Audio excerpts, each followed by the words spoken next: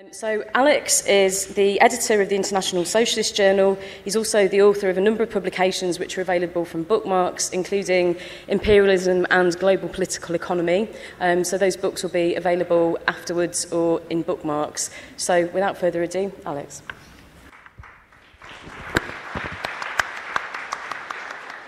Thanks a lot. That's very kind.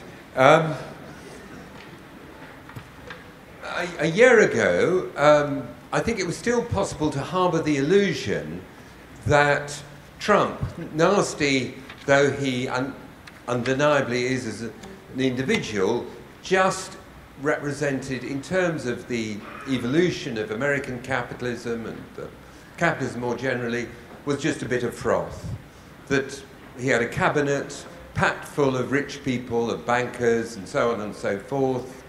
The head of, former head of Exxon, the giant oil company, and he was going to pursue basically right-wing Republican policies, tax cuts for the rich, deregulation, but nothing that was going to represent a serious disruption of the existing capitalist order.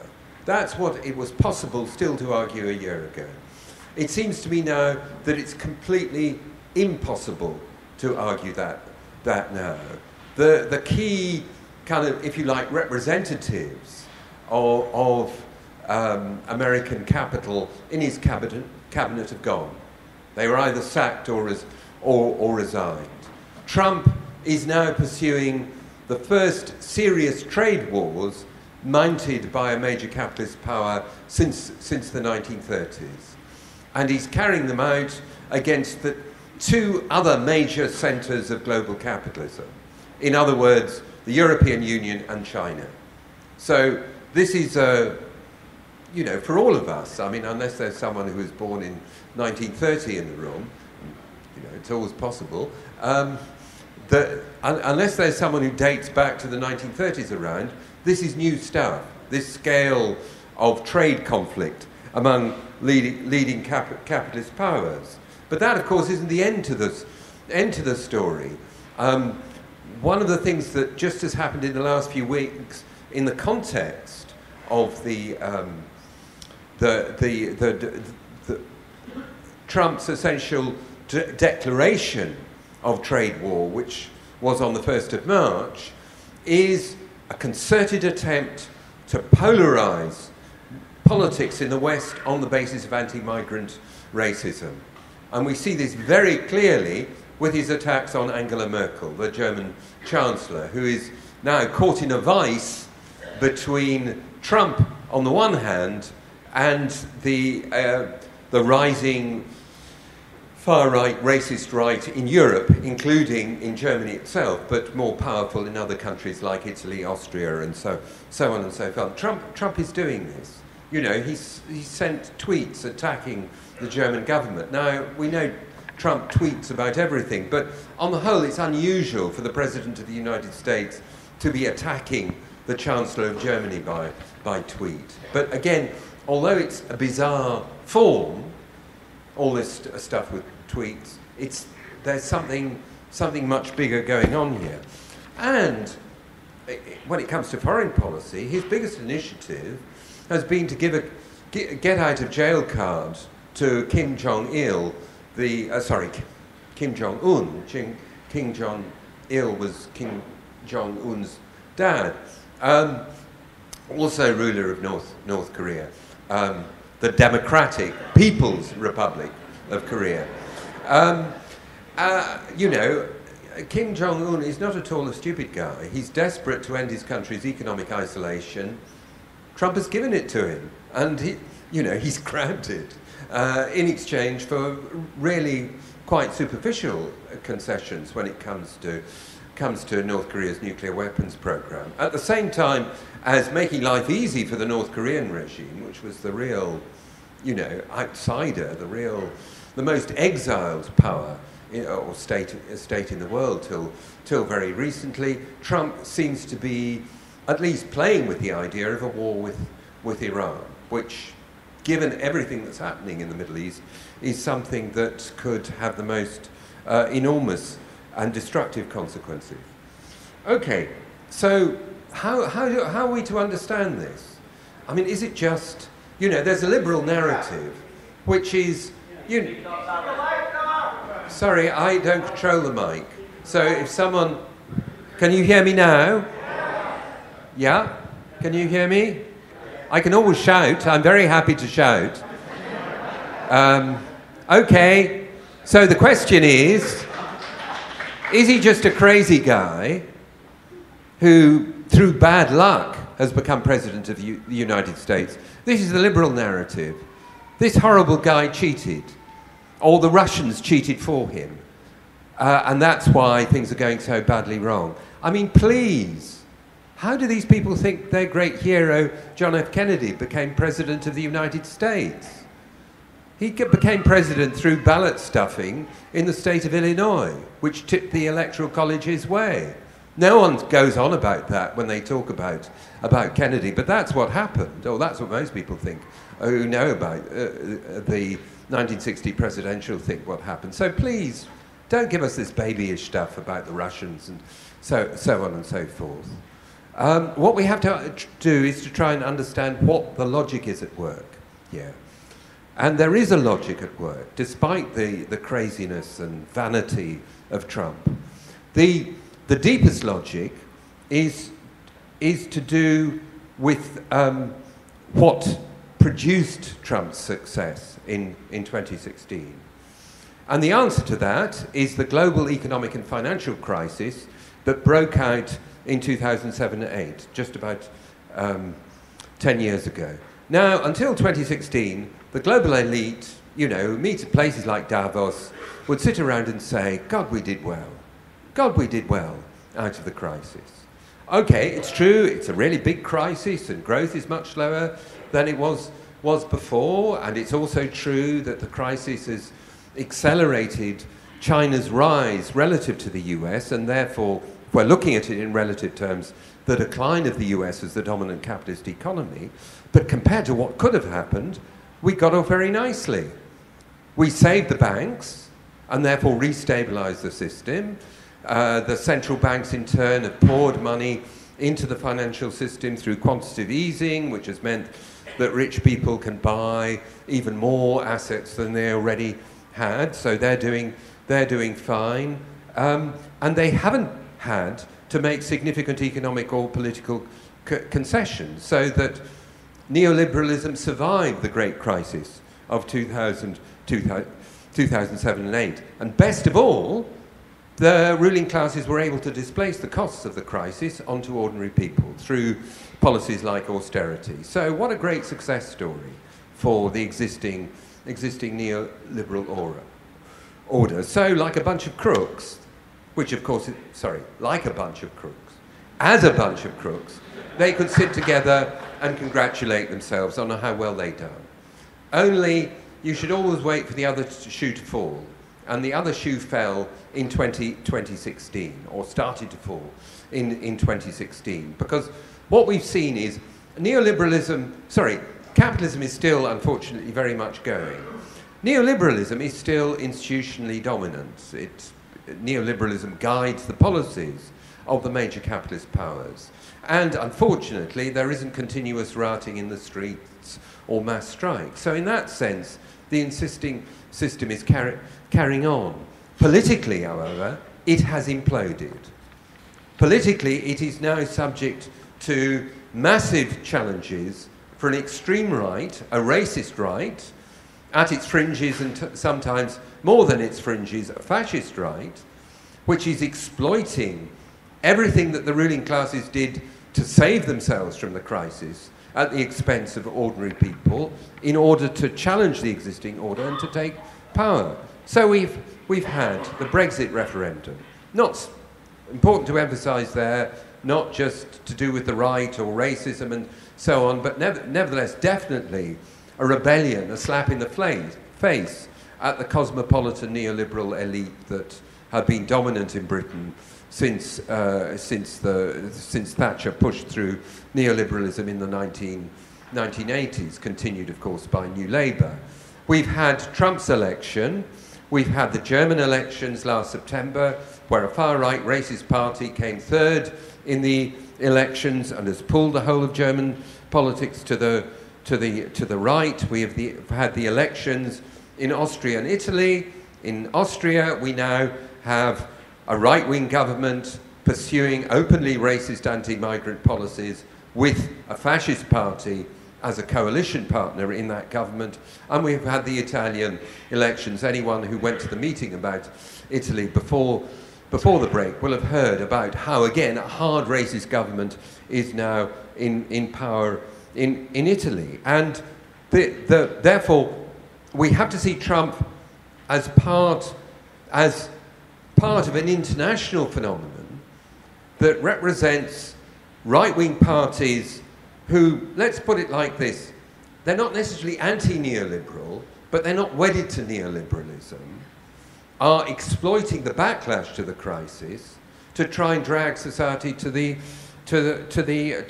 right. And the way in which Merkel found herself squeezed between, on the one hand, Trump attacking her, and on the other hand, Salvini, the leader of the Lega in Italy, the dominant figure in the Italian government who's been making the running around anti-migrant policies, is spectacular.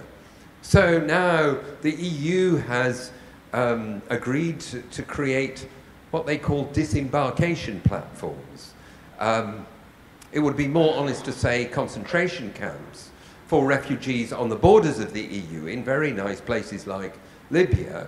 But Merkel, because the most right-wing party in her coalition government are terrified of losing more votes and seats to the hard racist party, the AfD, and the state elections in Bavaria that come up later this year, she's now agreed to have detention centres on Germany's borders. The Austrian government has reacted by saying, we'll block our borders with Germany to stop you dumping refugees back on us. I mean, the language is horrible because of the way in which refugees are treated like things to be moved around and so on.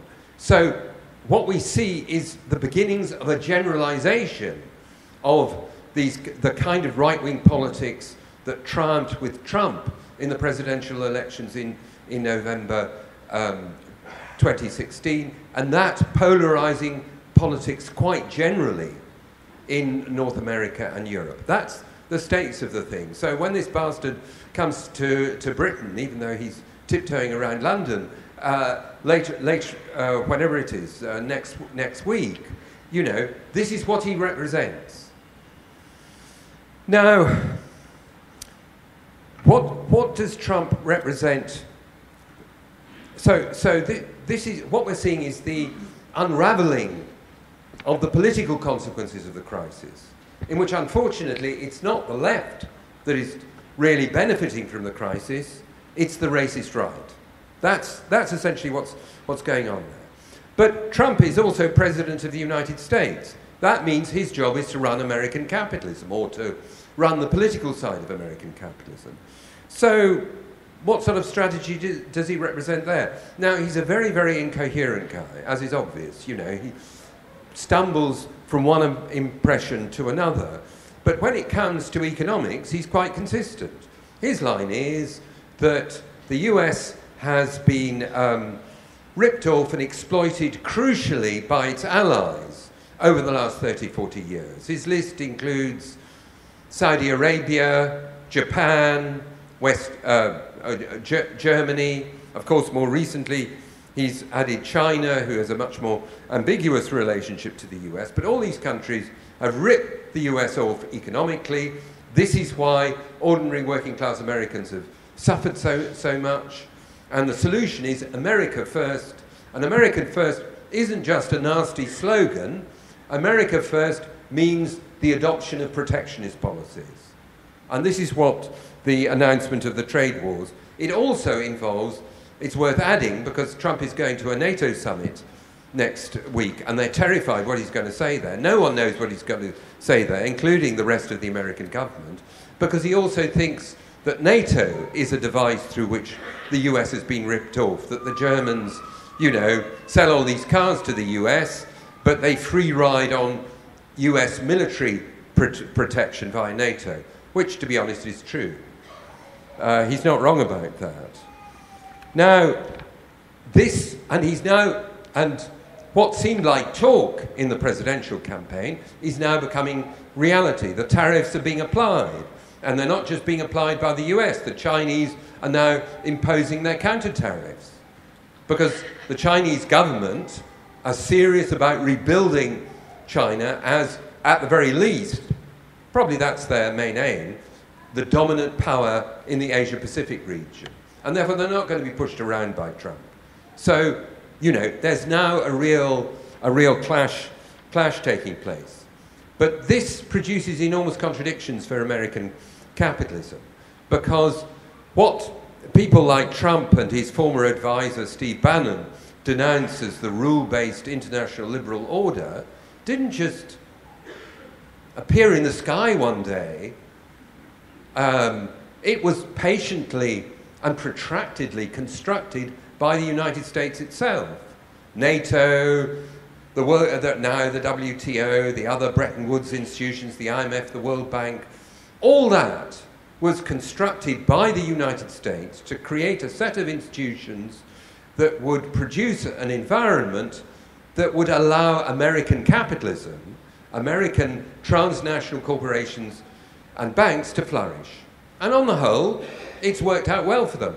Let's distinguish, I mean, it's important to make two qualifications. It hasn't stopped US relative decline, and it's produced all sorts of bad consequences for ordinary working class Americans. For example, in the Rust Belt, the Midwest, where the decline of traditional industries has been so concentrated. So it's not been an unvarnished good for the US, but nevertheless, it has worked out very well for American capitalism. And the transnational corporations centered on the United States have been able to develop global supply chains through which, in particular, they're able to exploit much cheaper labor in different parts of the global south, particularly East and South Asia, to produce their commodities as efficiently as possible. Apple is a classic example of this, and we see something similar within the European Union. I mean, Britain is caught in these global supply chains, which are tied up with its membership of the EU, which is why they're having such a difficult time in checkers today. At least I hope they are. Lots of ordinary working class Americans have suffered as a result, if you like, of the liberal international order. But it hasn't, the beneficiary hasn't just been Germany or China, whatever those names mean. The beneficiaries, crucially, have been the core sections of American capital. So what we have is something classic that we saw again in the 1930s, a displacement of what is really a class antagonism, American workers getting screwed by American bosses into racial and national conflicts. And this takes its most concentrated form in the racist targeting of migrants, where we have, if you like, Trump and Salvini competing to see who can be the nastiest. Now, important qualification to make. Of course, there are sections of American capitalism that will benefit from the protectionism. The smaller, less productive, less profitable industrial firms. Quite a lot of them are saying, we like what Trump is doing. And it's also important to understand that the world economy won't disintegrate with a higher level of protection. Even Paul Krugman, a leading liberal economist, has shown that the most probable consequence of a trade war is a greater concentration of production in individual national economies, and therefore at least the partial dismantling of these global supply chains.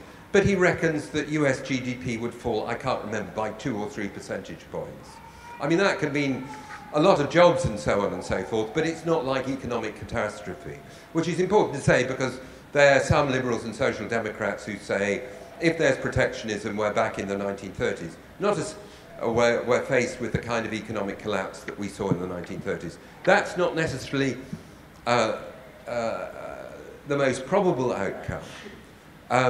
In other words, American capitalism could live with Trump's trade wars. It could adapt to Trump's trade wars, and no doubt some would benefit from them. It's also important to say that there's more support in the core elements of American capital for denying China access to US technology, or to technology that's produced in the US and other parts of the Western capitalist bloc. There's a lot of resentment that Chinese foreign investment and also China's own policies for attracting investment in China have led to lots of, what shall I say, pinching of copyright, lots of shift of intellectual property to China and so on. So there's more support within the American ruling class for getting tough on China about technology. So they could adapt. Nevertheless, these policies are not in the interests of the core of American capitalism. So what we see here with Trump, and we also see this with Brexit, is the tail wagging the dog. In other words, the political and ideological superstructure has got out of sync with the economic base. Marx always said that there's an interaction between base and superstructure, that the superstructure can react back on the base. It's reacting back on the base big time. The underlying cause is economic. As I said, it's to do with the crisis and so on and so forth. But the political institutions, certainly of American capitalism, are increasingly out of sync with its class base in the American banks and corporations. This is an indication of a period of more profound instability than we've seen in the past. This is further worrying because, you know, when you have instability, if you get unpopular, the way out, there's a traditional way out, which is military adventures. Trump was elected denouncing the military adventures of George W. Bush and so on and so forth, but he's actually supported quite a lot of US military activity in the Middle East. He's done this, probably what is a vanity deal, with Kim Jong-un in North Korea, which clearly a lot of the American ruling class are unhappy with. But more serious is the focus on Iran. Part of the turnover in his administration, in his cabinet a couple of months ago, was the appointment of John Bolton as National Security Advisor. John Bolton's line is, I don't think the US should generally go around overthrowing governments it doesn't like. But there's a very important exception, Iran. It would be very good to achieve regime change in Iran. This is, I think it's a crazy program. Whatever you say about the Islamic Republican regime in Iran, it has shown itself to be a very formidable force, and to take it on is a big deal. But nevertheless, this is what Bolton advocates. And you can imagine a scenario in which, Trump is close to two governments in the region who are eager to take on Iran. On the one hand, the Saudi regime, for which the Iranian regime, because it's the center, the political center of Shia is Islam, and the Saudi regime legitimizes itself as the keepers of Sunni orthodoxy. The Saudi regime are very eager to weaken and damage the Iranian regime. And then Israel, which sees Iran as the most serious threat to Israel's regional interests. This is justified. George Bush was an idiot. He didn't think, what happens if you remove Saddam Hussein? If you overthrow Saddam Hussein, the leader of this powerful, traditionally powerful state in the Arab world, Iraq, who gets stronger? Simple answer, Iran. And everything that has happened in the Middle East since the fall of Saddam Hussein has confirmed that logic. Iran is now much stronger than it was. So the Saudis and Israelis and Bolton aren't completely crazy when they're saying a regime that we don't like is getting stronger, but to risk a war with Iran could have huge consequences. Actually, there was a very interesting article in the US journal Foreign Policy a few days ago, which said that Mattis, James Mattis, who's the general, he's really the last general standing, almost, in Trump's administration. He appointed lots of generals, most of them to make himself look respectable. Most of them have gone, but Mattis is still there as Defense Secretary, and he sees himself as a guardian of the US global empire, which he's worried that Trump is destabilizing. And he's opposing what Bolton wants to do. But this article says his influence is weakening. The most interesting thing in the article is, though, that it says that one reason why Mattis is opposing the idea of war with Iran is because the American armed forces are getting weaker. They spent the last 20 years waging protracted war in the Middle East, and there's erosion of both personnel and equipment. So the Air Force, the Marines, the Army, there's another service, but I've forgotten what it is now. The Navy, yes. How could I forget the Navy? They're all getting weaker and less efficient. So, okay, we could win what this article says is we could win the first round of a war with Iran, but after that it would get difficult. Strange, really. That's always what happens with America's wars. If people are stupid to concentrate their forces in an open space, the Americans will wipe them out. Once that phase is over and people take to the hills or the roadsides, then it always gets much more difficult. But of course, how Trump would react to failure, the prospect of failure in Iran, is also slightly alarming. So there's a set of dangers there that we need to address, and is one reason why it's necessary to continue to build an international anti-war movement. But the example of the erosion of the American armed forces illustrates that Trump is a product not just of the crisis, but of US decline. You know, what makes him credible is the idea to the section of the American population who voted for him and who still supports him, according to the opinion polls. What makes him credible is the sense that the US is declining, that it's losing out compared to other powers, that its industries are disintegrating and so on. Now, this doesn't accurately fit the picture of US capitalism, but it's certainly true that the power of the US state relative to other powers in the world is in decline. It is becoming more difficult to manage this order. And the idea that the simple assertion of military power can begin to reverse this situation is clearly something that from time to time is in Trump's mind. Like, you know, when he tweets about he's got more missiles than Kim Jong-un. I mean, when you look at the size of the North Korean economy, it's not really surprising. It's not a great achievement to have more missiles than North Korea.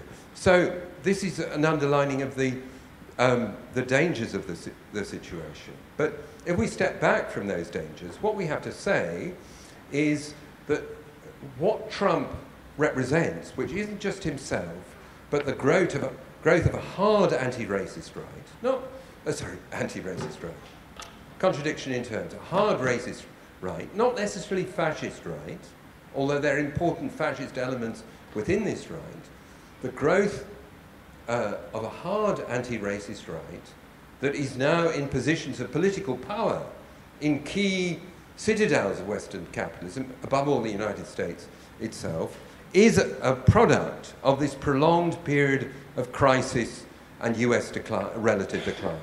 And this period will go on. There's no sign of any real fundamental turnaround of American capitalism. The figures don't support that idea. There's a bit of froth at the minute, but the froth doesn't represent any deep change in the plight of capitalism, particularly in the West. And what we can say is that the difficulties that capitalism face give rise to increasing irrationality. The pursuit of solutions like the protectionist one that aren't real solutions. And Trump is a good example of that irrationality. Now, of course, all this represents a dreadful threat to ordinary people in their lives. How is it to be resisted? The one thing not to do is to pursue a liberal solution. In other words, essentially to defend, and this is what some people on the left argue, to defend the existing institutions and policies of Western liberal capitalism against the threat from the right. Because if you want to, you know, all the stuff about Trump and Hillary Clinton and so on, Hillary Clinton, if Hillary Clinton, in the strange, were it bizarrely to happen that Hillary Clinton asked me, why did Trump win? I'd say, because of you. This isn't going to happen. Anyway, but it's essentially the established, what Tariq Ali calls the extreme centre, the mainstream neoliberals who are very much in power in the European Union, for example. They produce this backlash.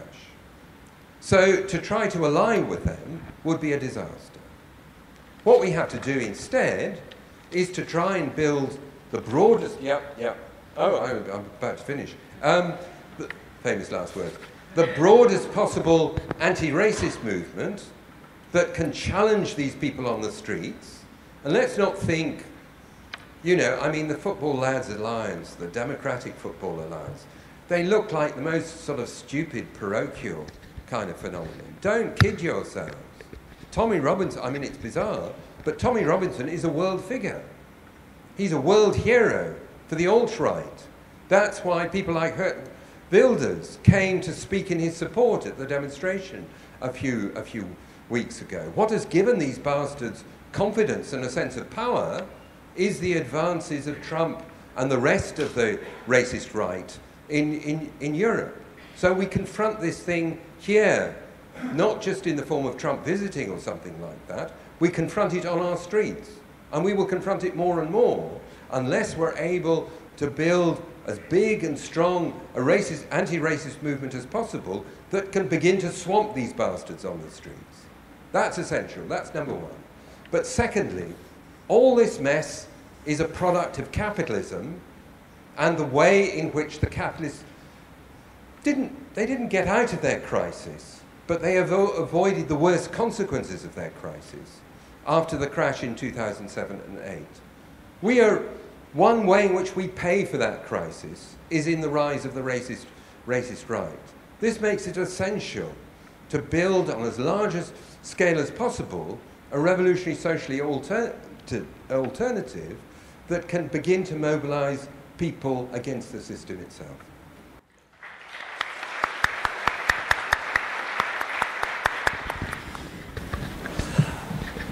I think the situation is incredibly fast-moving. I don't know about anyone else, but sometimes I find myself really having to pause for breath. Take the example of the agreement in Germany just in the last couple of days to put internment camps on the German-Austrian border and turn back refugees. Part of reinforcing a chain reaction across Europe with fences and walls right back and camps right back to source in North Africa and beyond. All the while deterrence by drowning in the Mediterranean claims ever more thousands of lives. This is mirrored, I think, by a political chain reaction into the heart of the system with the growth of the far right and fascist organisations. And this is rooted in a global crisis, which includes military rivalry. And I want to make a point about this because I don't know if people remember, but when Trump was first elected, there was an argument in mainstream journals and newspapers, including on the left, that actually, peculiarly, perhaps Trump was an isolationist who would draw back from military intervention in the Middle East and so forth. Well, where is that kind of naivety now? And I think we should remember the character of the far right and the fascists in 1930s. Three aspects to highlight. One, their utter racism and violence aimed at minorities. Secondly, and in tandem, the smashing of working class organisation. But thirdly, military rivalry. Because essentially what those fascist organisations and parties did was to use the existing military rivalries, turn to the ruling classes and say, we can prosecute these to success and with determination and violence that you can't. And these are the threats that in the longer term we face on the back of the rise of the far right and fascists. And therefore the crucial first step on the 13th and 14th is focused on their Islamophobia, on their racism and so forth. But in the longer term, if we don't stop them here, if we don't stop them now, we face these other threats that are in the wings just as they were in the past history. After Judith, the next speaker will be Lawrence Wong. I think it's really important to keep in mind where Alex started, is the idea of we underestimate Trump at our peril. And I mean, you're constantly, there's some new column in The Guardian today from some liberal commentator talking about he's just a fool, he just does the first thing that comes into his head, which I'm sure is true. But the fact he didn't get to be president by being a complete fool, by being something that we should underestimate, and the idea that he's got no ideology and there's no method in the madness. And I think we have to watch that, as Alex said, the whole idea that the Democrats are still fantasizing about, oh my goodness, what happened about Hillary, and not realizing that what he was able to tap into was actually that popular sense of, we used to make things, we used to make cars, we used to, mine for coal, we used to be a great American dominant, global power, which they still are the biggest. But that sense of, again, you get some people to say, well, he's not a populist because he's not actually doing things for people generally. Well, right-wing populists aren't there to deliver for people, they're there to tap into, popular sense of being hard done by, whether it's by migrants, whether it's by the EU. Trump says the EU's been robbing us, it wants to get into our piggyback. That sense of everybody else is against us, America, and I'm going to deliver for you. I'm going to make sure we build cars in Detroit, or we're going to, dig mines in Maryland or whatever. And I think that sense of the contradiction is always there, that actually he can tap into and express these things, but actually isn't delivering for those things at all. And obviously, at the moment, still delivering for the rich and the ruling class, but even there, the whole thing about tariffs, as Alex pointed to, is creating arguments about, with the very car manufacturers he said he was going to, help them build lots of jobs in America. The tariffs are, in that sense, bits of the ruling class falling out as well. And I think this just gives us this sense of instability, not just that he's obviously an unstable individual, but linked in with the whole global instability we face and that he's just throwing these, completely unpredictable things into the world. People would have known what Hillary Clinton was. She was a hawk.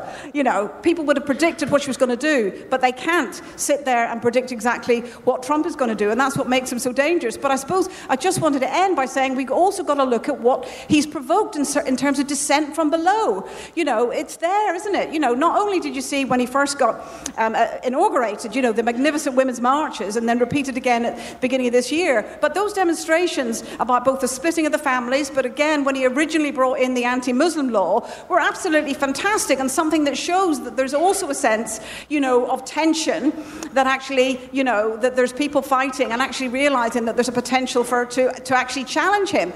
Because I don't think it's enough to sit back, as some of the Democrats do in America, say, oh, the links with Russia, we can call him a traitor and that will bring him down. And they think, oh, this will bring him down, or this will do, okay, one of them might do, but actually, in the long run, the thing about somebody with his politics, he can turn around and go, look, it's the fake news. Look, it's the elites. They've stopped me doing what I wanted to do. I was going to do this for you, but they stopped me. So he's always got that get out. It may not always work for him, but that sense of actually, therefore it needs actual struggle. It needs an actual fight. And not only here, because I think if we have a big balloon of him as a baby in the sky and tens of thousands, hundreds of thousands in the streets, that will go around the world as well. And he doesn't like being seen as somebody that people can challenge. Lawrence will be followed by Paul Jenkins. I'm a trained teacher from England, so I have to test you. Which Financial Times journalist recently wrote that the demands by Trump upon China he likened it to the unequal treaties. That response from Martin Wolf actually was saying that we can all understand that retaliatory tariffs imposed by China is something reasonable for any nation state. I would like to ask a question here, and my opinion is that China should not impose any retaliatory tariffs, because the tariffs imposed by China, firstly, will hurt its own people most, and secondly, the majority of people around the rest of the world, they are our friends. So, it's a character of a government that it says how it responds.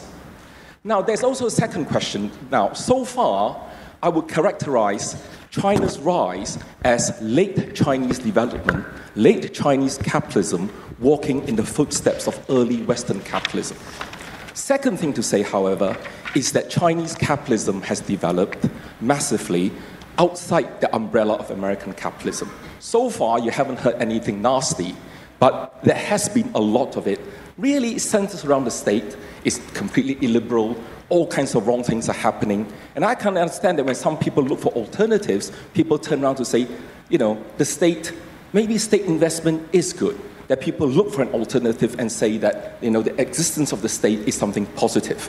My argument would be that the behavior of the state, China is strange in the sense that its per capita income is $8,000 per person. In America, I think it's $30,000. Yet it's the second largest power in the world in terms of how much money it has. So consequently, there are a couple of things you see. People talk about, you might know about this, there is behavior in Africa. My argument is that China should not be investing in Africa. 700 million Chinese have become workers and have had their wages rise from $1 to $1.50. I'll come back to that in a minute. But actually, there's still another 500 million who need development, who need so on and so forth.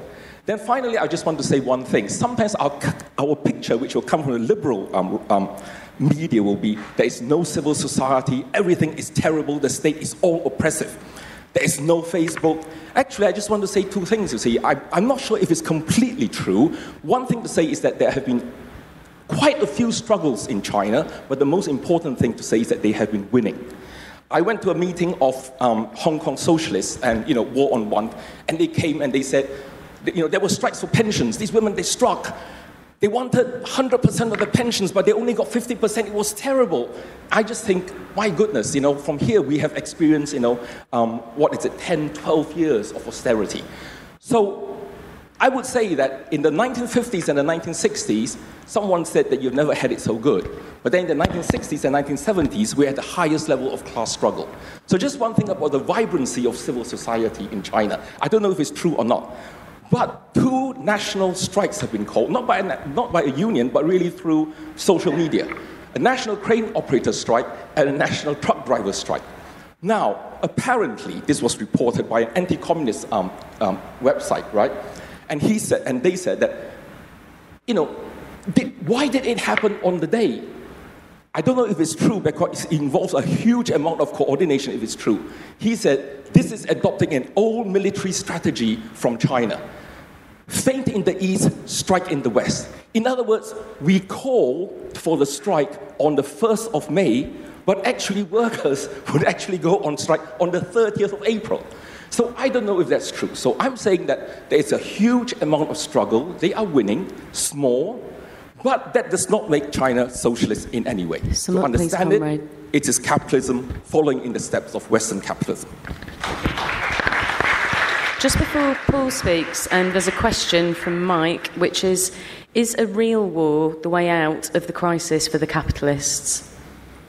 Thank you. There's no doubt that, as Alex has said, Trump has given confidence to the fascists and the far right on the streets. And we know, don't we, that Trump, for instance, tweeted out tweets from Britain First last year.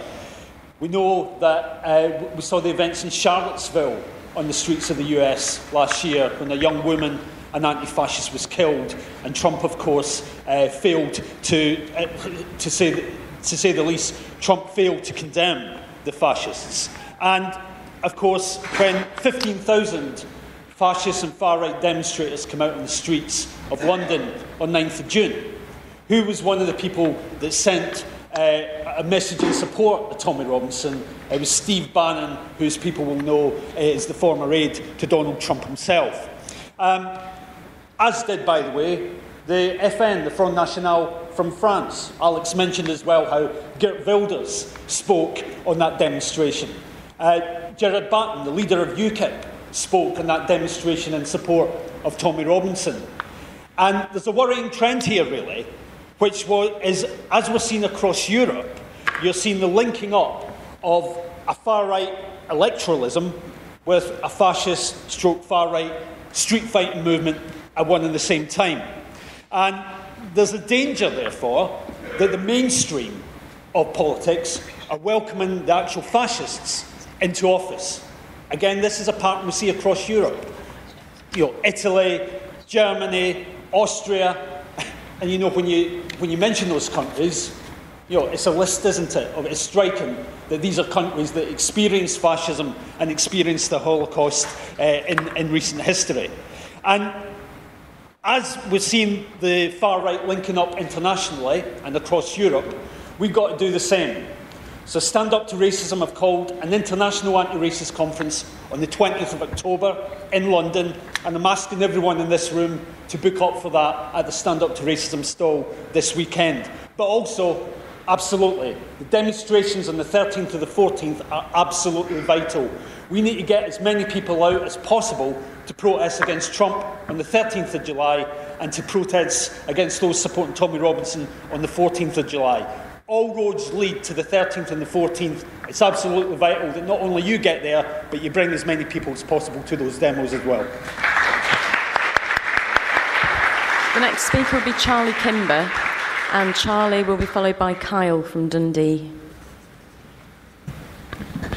Trump has inspired reaction everywhere, and one of the clearest examples of that is Israel-Palestine. Surely one of the iconic images is of Ivanka Trump and Jared Kushner meeting with Netanyahu in mid-May for the opening and moving of the US Embassy to Jerusalem, on the same day that 58 Palestinians were shot down on the Gaza border. This is not some carefully constructed plan to try and produce a fake, but nonetheless an attempt to have some sort of peace process. Instead, Trump has lined up with the Israeli state, and by so doing, has inspired them to still greater crimes.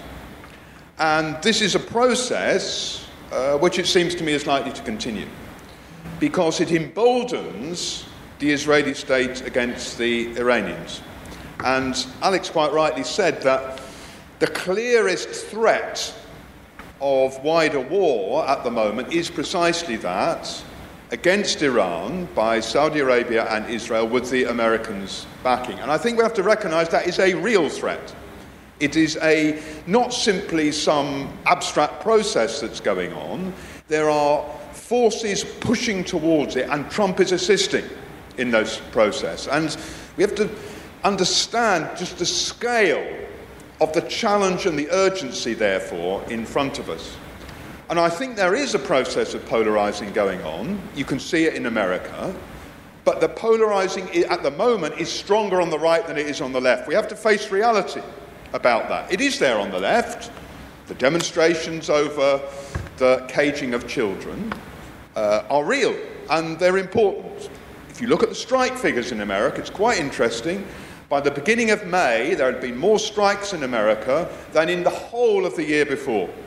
So in 4 months, we have as many strike days as the whole of the year before. Why? Largely because of a wave of teachers' strikes, where teachers drew inspiration from the struggle that took place in West Virginia, and then had a number of other strikes rolling out from that. But, tell the truth about it, the effect of the caging of children on Trump's poll rating was it went up. It went up. In other words, he hardened up a group of people at the centre of his support base, who he then said, I am standing up again. When I said that I was going to go for migrants, I meant it. And this is a message that he rolls out everywhere. This is not a counsel of despair, but it is a counsel to say, look reality in the face, and to say that when we talk about the necessity for broadly based anti-racist movements, it's because the situation is urgent. It cannot be postponed until the level of workers' activity changes people's consciousness and unifies people enough to be able to extinguish the racist message. We have to organise against the racists now. Kyle will be followed by Denis Goddard. There's a few things I want to mention. Number one is focusing on America. Number two is more closer to home. I honestly think, and I said it at the time, if Bernie Sanders won the Democratic nomination, I think he would have won against that bastard, and I do believe that.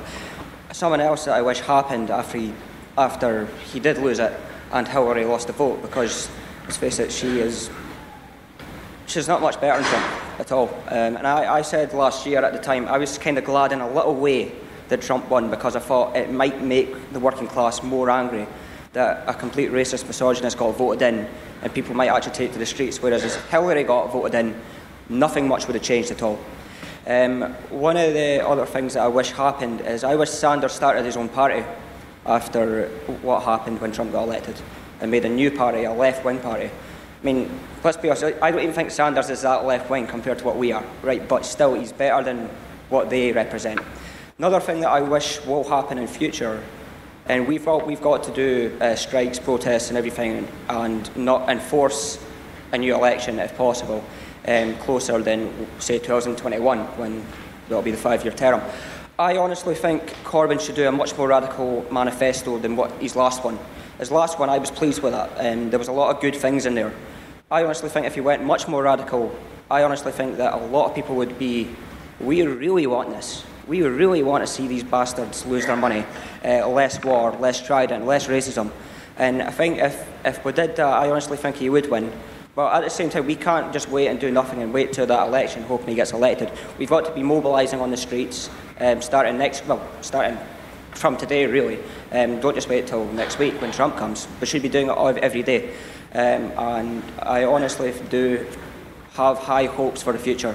And I do think that we will beat these bastards as we once did. Cable Street proved that working class people can win battles. And I hope every one of you will join in and help win that struggle.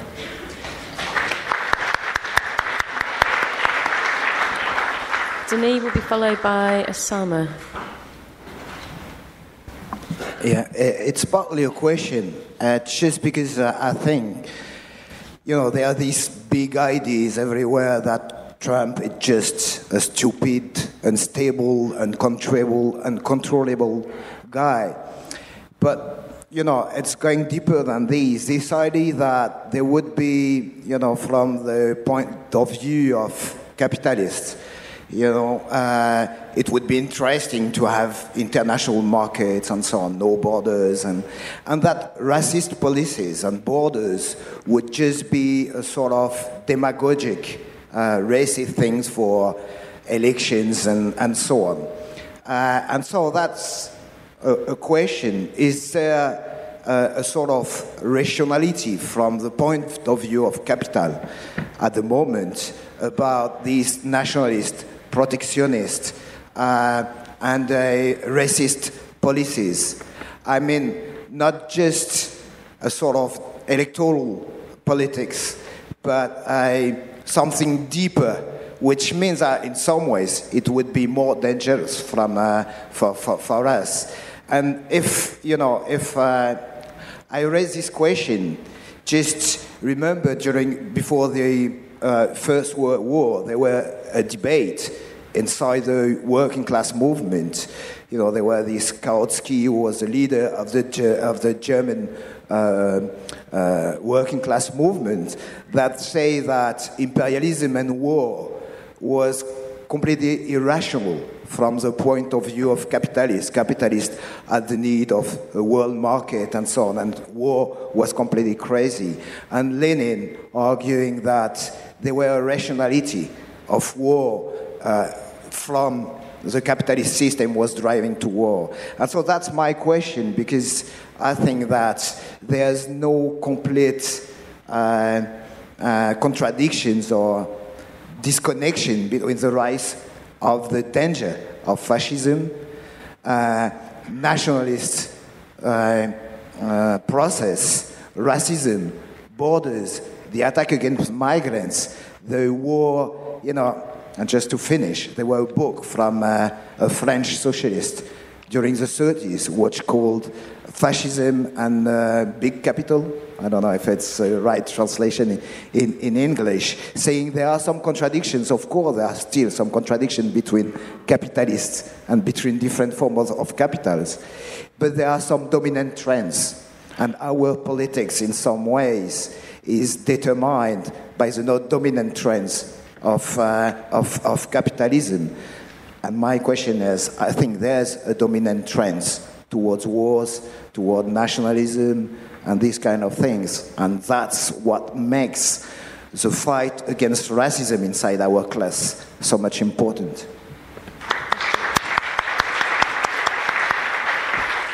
So the final speaker for the session will be Osama.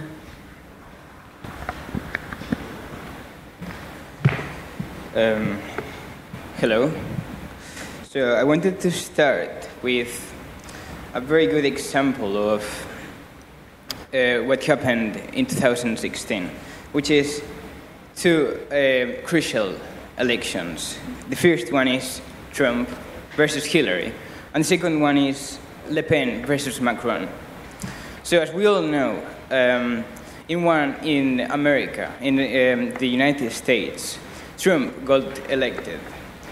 This has brought, a big race on the right-wing activity, and we all been able to feel it. But at the other hand, in France, Macron was the one who got elected. This is a very, the typical clash that happens in a lot of governments in the Western world, which is neoliberalism versus conservatism. What I wanted to point out is that we can see how Trump didn't just brought a lot of movement in the right-wing activity, but also a lot of movement and a lot of attraction to the left wing and to the radical left wing. And movements like Stand Up to Racism, because this wasn't just something that affected the United States, this is something that affected mostly the whole of the world. But in France, we could say that mostly nothing changed, right? It's just the neoliberals, not preaching direct racism and giving the middle class, which, sorry for stereotyping, but I'm going to refer as the the liberals, which is often what happens. This is what I want to get in, that the liberals are, from a point of view, a collective of the population that often haven't had the opportunity to get into real politics. This could be for several reasons. Maybe they were of white middle class. They haven't really been object of racism or sexism or stuff like that. So I'm going to cite a philosopher that I'm pretty sure a lot of people in this room hate him, and no one really knows what does he lives in, and this is Slavoj Žižek. Before the 2016 election, he was asked, who would you vote for? And this was his answer. Trump, I'm horrified with him. I just think that Hillary is the real danger. Why? She built an impossible coalition. Remember when Bernie Sanders supported Hillary? This, from my point of view, is, a way of saying that we will not achieve anything by using reformism. We will not achieve anything by trying to elect candidates like Hillary or Macron or even Bernie Sanders. I'm not going to, speak about Corbyn because I do actually believe it can change something, but he is a very specific, candidate. No, he's something different. Sum up, please, comrade. Sorry. So yeah.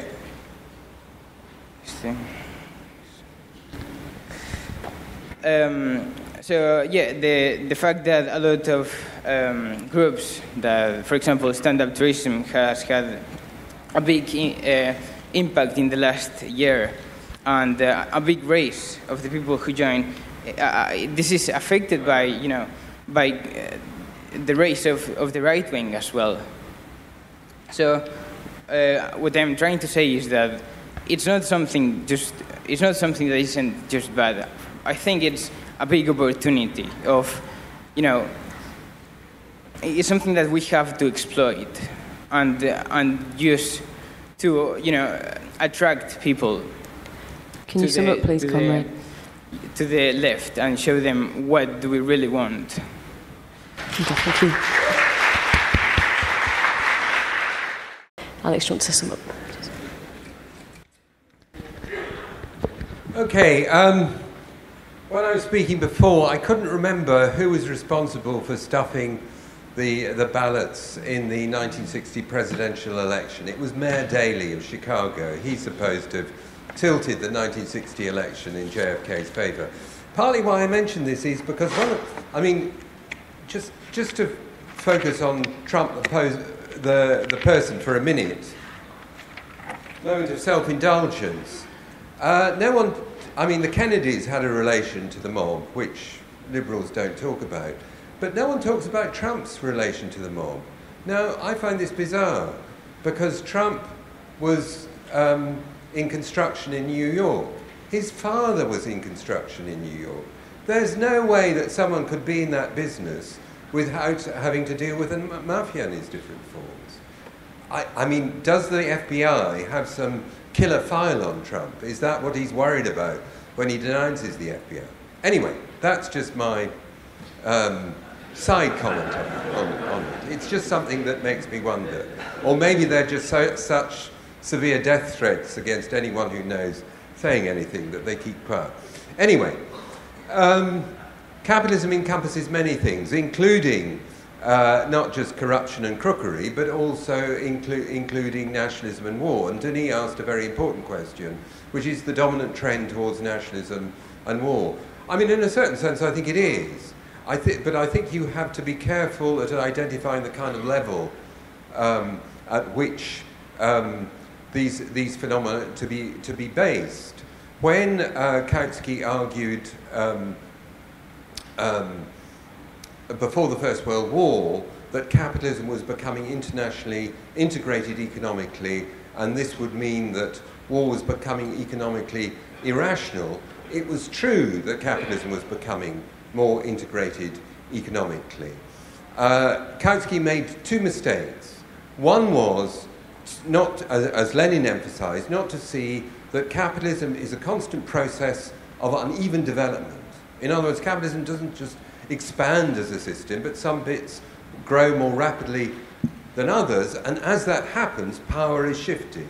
Power, at the time of the First World War, was shifting from other way around, from Britain to Germany and the United States. That's the fundamental reason why the war happened. Today, power is shifting from the United States to China. This is a profoundly destabilizing factor.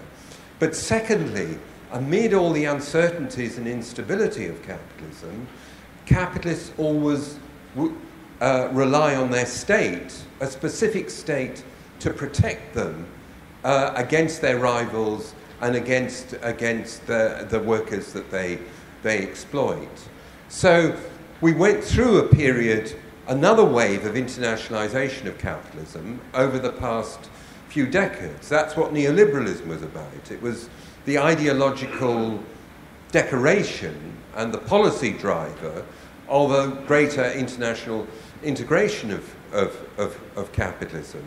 And that led to all sorts of euphoria about a move to a genuinely cosmopolitan capitalism. In another meeting, someone quoted Tony Negri, who co-authored a famous book called Empire, which was all about how imperialism is over, we're now moving to transnational forms of power, and Negri draws the logical conclusion of this. Faced with a right-wing government in Italy, he says, I hope the EU will intervene to save us, to impose a technocratic government that will save us from these people. But what we saw during the crisis itself was the way in which, when confronted with the potential collapse of the financial system, the different capitalist classes turned to their own nation state. In Europe, it wasn't the EU who saved the banks. The European Commission was kind of roughly shoved aside. It was the German government saving the German banks. It was the British government saving the British banks, the French, and so on and so forth. We see this again in the migration non-crisis, because it isn't really a crisis in the sense of the numbers involved or anything like that. It's a crisis that's constructed at the political level, but different national governments pursuing their own solutions, the Italians versus the Germans versus the Austrians versus the Hungarians, etc., etc. So there is this constant tendency to national disintegration that we see at capitalism at the present time. There are two things that prevent total disintegration. One is that the lines of capitalist organisation, the flows of trade and investment, are still primarily international. And that hasn't changed despite the crisis. Now, you can say in the case of the US, it's easier to pursue a national solution than in most other major capitalisms, because the share of exports in the US economy is far lower than it is, say, in Britain or Germany or wherever. So a more closed economy is more viable in the case of the United States. But nevertheless, a shutting of the US market to other major capitalisms would have profoundly destabilizing consequences. The other thing that holds back a general trend to war is nuclear weapons and the way in which that holds states back. There was a moment when a few months ago, the media talked up the possibility of a military confrontation between Russia and the US in Syria. And I never believed that would happen for a moment. First of all, because Syria just isn't important enough to have a thermonuclear war about. But secondly, because thermonuclear war, just isn't in the interest of any capitalist class. The danger isn't so much that they would seek a general war to solve their problems, but that they might stumble into one as a result of their increasing lack of control of what's happening. And smaller wars, they're certainly happy to engage in. Denis, who spoke, comes from France. There's a good book on French militarism. I've forgotten the name of the author for the minute, a very interesting French Marxist, on French militarism, where he argues one way in which the French state has tried to maintain some sort of advantage against Germany when Germany is comparatively so successful economically is by building up its apparatus of military intervention and becoming increasingly active on the southern side of the Mediterranean and in the northern parts of Africa and so on and so forth. So small wars are something that they'll happily engage in to advance their interests. The problem is when a small war might morph into something bigger and worse. So that's my answer to Denis' question. But what I'd just like to conclude by saying is that I don't think the level of the problem that we're facing is primarily that of the threat of war or something like that. There are wars going on, there'll be more wars, this is part of capitalism, nationalism is how capitalist classes try to prop themselves up ideologically and so on. That, that's just part of the capitalist scene. What we face is something more immediate. The danger of a sharp shift to the right in the politics of the Western ruling classes involving not just more racist policies directed at migrants, but a continuation of the kind of neoliberal attacks that have been mounted on living standards on the welfare state, because the greater racism means a weaker working class. I don't believe the right-wing nationalists with the possible exception of Trump, are strong enough to stand up in general to a capitalist class that wants continued neoliberal policies. So what we're most likely to get is more racism and more neoliberalism. This is a profound threat to all of us. We need to start mobilizing against that. And now is the moment when it really needs to start. The 9th of June, 15,000 far-right people, lots of them young, lots of them open fascists, marching in the centre of London. Let me tell you, that has never happened. I'm old enough to have lived through the period of the NF. The most they had were a few thousand of people marching to the cenotaph, one Remembrance Day. Mosley, I tried to find out, I don't think Mosley ever was able to organise a march as big as 15,000. This is the biggest street turnout of the far right ever in this country. If that's not a wake-up call, I don't know what is. So we need to work as hard as possible, not simply to tell Trump to hurry up and to go to the particular room in hell that is waiting for him. We have to be out next Saturday, the Saturday after tomorrow, the 14th of July, to stop the far right in London. This is the call, this is the challenge that we now face. Everything else fades by comparison with that. Of course, out of successful movements and struggles, we can build a stronger left with a more credible alternative to the system. But if we don't stop these bastards now, begin to turn the tide against them, then we will be in really deep trouble.